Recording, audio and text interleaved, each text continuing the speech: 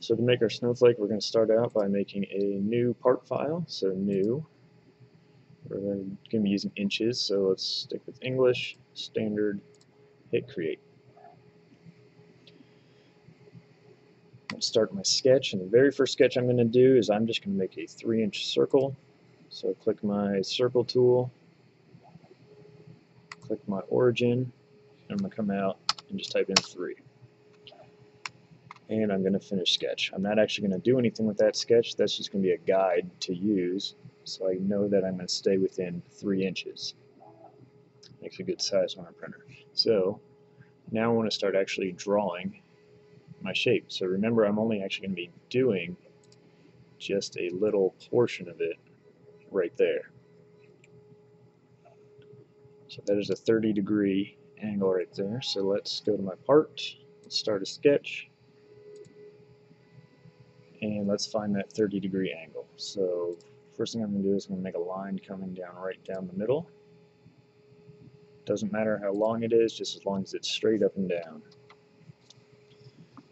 Hit escape. Now I'm going to go back to my line tool, go from the center point outward, and I'm just going to click right now. I'm not going to worry about what it is. Then I'm going to use my dimension tool. So click my dimension, click that first line, click that second line, and bring this up here. So now when I click, now I can make that exactly 30 degrees. So everything I want to do for my drawing is going to be within this 30-degree spot right here. So this is where you can get creative, make it however you want. So I'm just going to take the line tool and start drawing some lines. So let's put it, and I'm just making stuff up right here. I'm not doing anything in particular.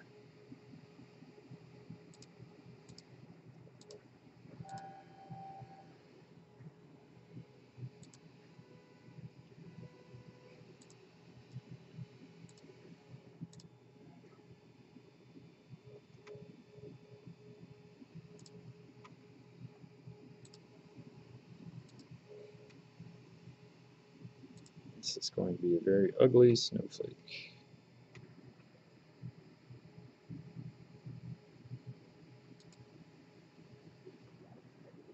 What happened to my line here?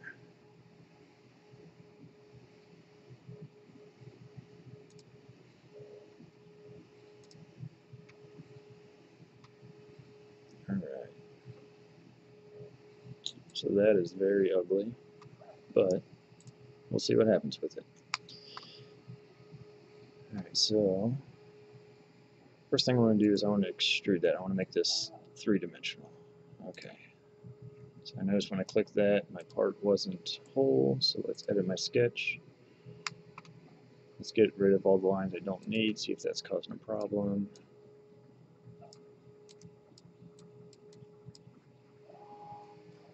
Sketch. Extrude.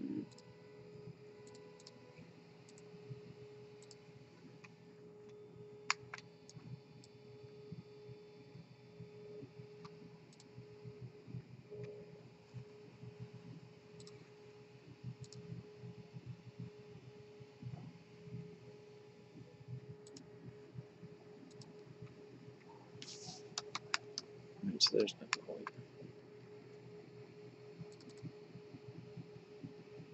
Let's extrude it 1/4 of an inch.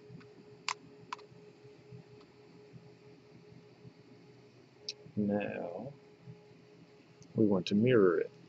So after we've made it 3-dimensional and extruded it, we use this pattern tool over here. First we use the mirror button.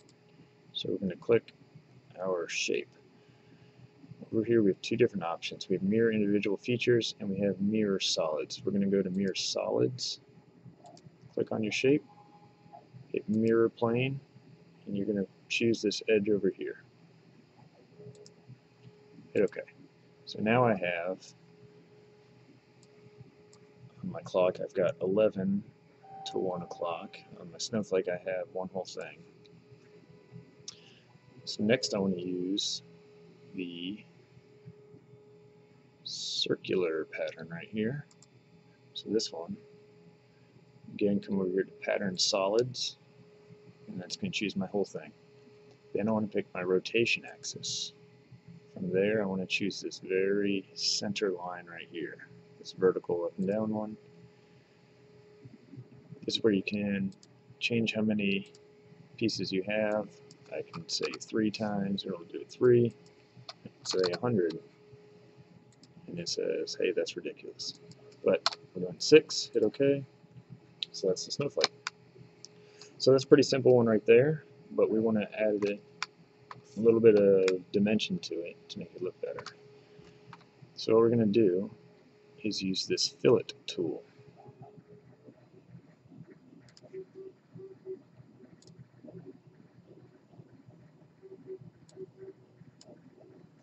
So if I move my end of part over here, back up before my mirror, I just have this one part right here. If I use my fillet, I can change my radius. Let's put 0.125.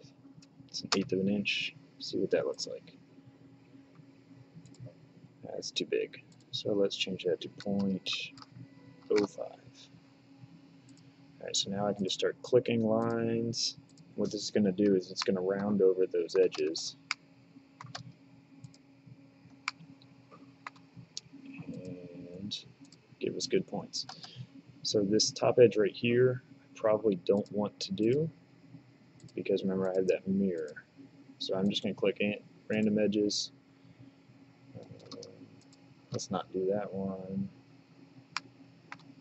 And hit apply.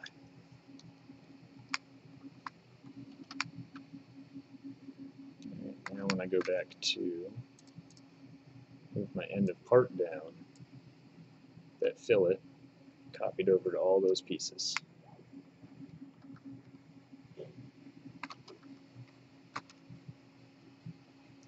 So if I want, I can go up here to the color. As default, I can make that indoor pool. Get a nice, pretty clear blue one. I can change this. I can make it some yellow snow if you wanted.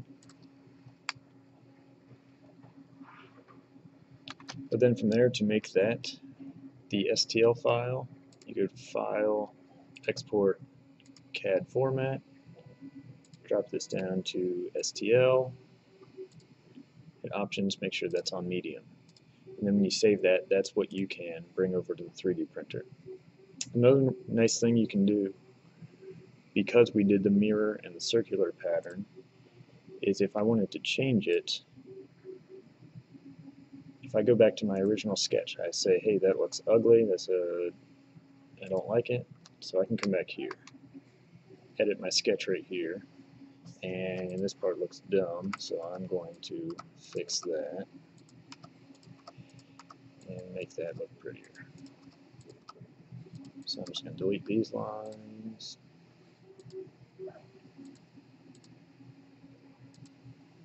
Make it look a little more snowflake-like.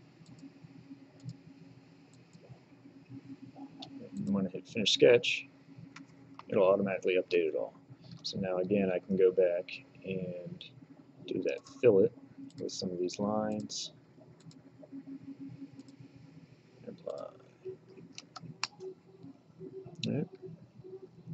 So there's your snowflake.